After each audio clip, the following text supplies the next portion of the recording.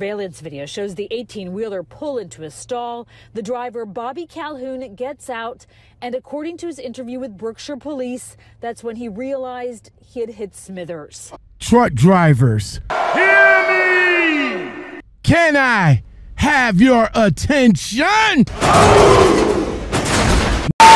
What's good, everybody, and welcome back. Who is that DJing like that? Welcome back to the Lockoutmen podcast show, everybody.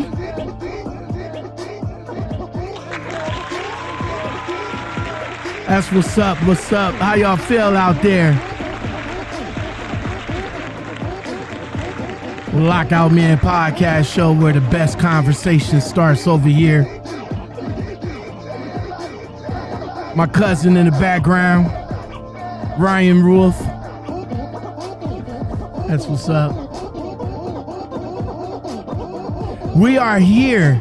We are back with another trucker reaction video. Yes, sir. Shout out to my man D Nitty.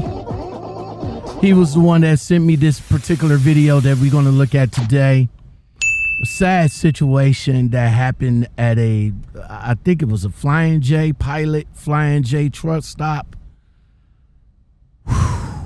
Man, oh man, you know, guys, you really have to pay attention to what you're doing. Period. I understand it's kind of hard to pay attention, and in this particular video, in this article, this news article, it's unfortunate that a driver ran over a pedestrian in the truck stop. Unfortunately, the pedestrian was just going to work. That's all he was doing. He was going to work. He was getting up in the morning, and he just was going to work. That's it. Nothing more, nothing less. He walked through the pilot truck stop, and the unthinkable happened. He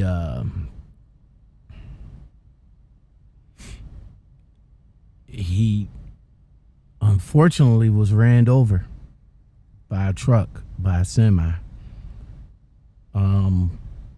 The driver that was driving the truck said that he didn't see him. He didn't notice that he ran over somebody until he got out of the truck and noticed it. The gentleman that he ran over was Reginald Reggie Smith, 56 years old. He was hit back on September 3rd of 2021 when he walked across the Flying J parking lot in Brookshire. Again, like I said, he was hit by the semi and he was dragged 65 yards. Now, me and D Nitty, we was talking about this, and we was saying that how could you not know that you hit something? A dump or something. Something. You had to know that you hit something. Unfortunately, the driver said it was too dark. He didn't know. He didn't see anything. Maybe he thought he ran over a pothole. Let's go to the article. We're talking about the Flying J in Brookshire, a busy truck stop no matter the time of day. This incident, now the subject of a lawsuit filed here in Harris County, happened around 4:30 in the morning, and the victim was just trying to go to work. When he introduced us, he would always tell everybody that he had 11 children. Reggie Smithers was proud of his big family. 5 girls, 6 boys, and many grandchildren. His daughters smile when they remember him. Always smiling, always happy. The 56-year-old died a terrible death. It's as bad as I've ever seen in my life. He was alive. He knew what was happening to him. On September 3rd, Smithers was hit and dragged 65 yards by an 18-wheeler as he walked in the parking lot of the Flying J truck stop in Brookshire. It was where he caught his ride to work every morning. Surveillance video shows the 18-wheeler pull into a stall. The driver, Bobby Calhoun, gets out, and according to his interview with Brookshire police, that's when he realized he had hit Smithers. I just turned around as I walked in the front of the truck and turned around and with disbelief. Mm-hmm. He didn't say anything, or wasn't he just... No, he was moaning. I'm like, oh my God, how you get up under there? Yeah, and I said, don't move. He then got back into the truck and backed up. By the time police arrived, Smithers was dead. Calhoun was very cooperative. According to the police report, they don't believe he was impaired. Smithers' family points to another issue. I just hope that they just get better lighting and put up some signs so it won't happen again. And that's why they are now suing the truck stop. They believe better lighting and signage for pedestrians in this busy parking lot could have prevented the death. Calhoun raised a concern about it in his interview. No, you stop, because you gotta stop. It's dark in that area, very dark. Sadly, he has since died. This 18-wheeler driver was handicapped by a lack of lighting coming into the parking lot. Flying J did not respond to ABC 13's request for comment. The attorney for the trucking company, PBH Priority Express, who is also named in the lawsuit, did not respond either. Smithers' family and their attorney say the truck stop has since added a light at the entrance. They say they wish it had been there sooner. I just wanted justice for my dad. Jessica Willey, ABC 13 Eyewitness News. Wow. Unbelievable. But stuff like, I don't say stuff like that happened, but stuff like that can happen. You know, a lot of these truck stops really, really don't have good lighting at all. But as me and D Nitty talked about this, we still don't understand how the truck driver couldn't known that he ran over somebody. And look at the drag mark right there. Oh my God. But as you guys could see in the surveillance video that's about to come up, he was coming in there a little bit too fast, don't you think? Don't you think he was coming in there a little bit too fast? So he must have turned up into the driveway,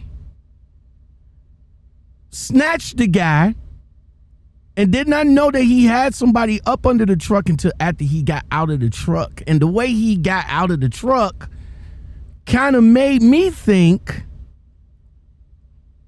that he knew he hit something.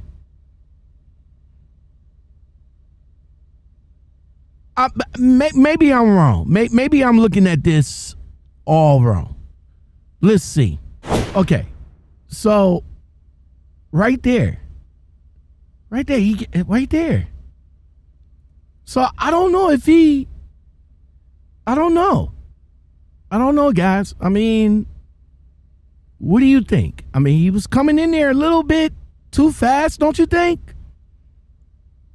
And then the way he got out of the truck and went in front and then come back around to, you know, to his truck kind of made me think that he had to know that he hit something, right?